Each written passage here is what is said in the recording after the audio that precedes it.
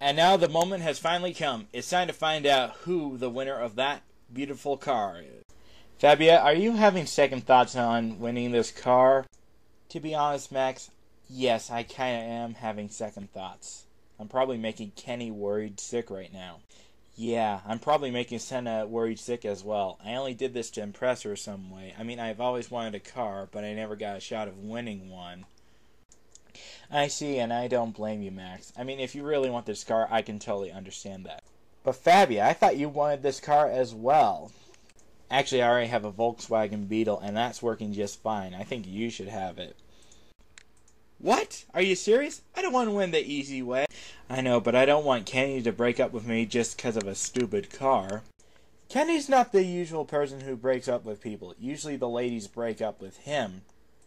Oh, well, if you put it that way, I feel less guilty, but I still think you should win.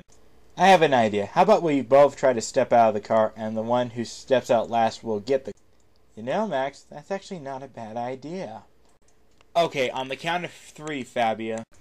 Right behind you, Max.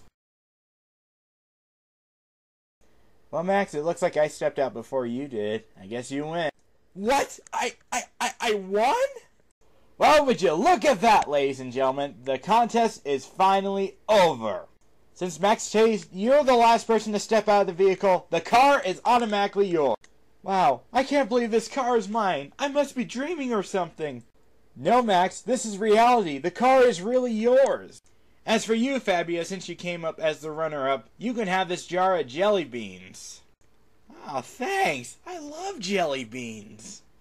And there you have it, ladies and gentlemen. Here's the final verdict of who just won the car. Fabia Sheen is the last person to be eliminated. So in final conclusion, our winner is Max Tate.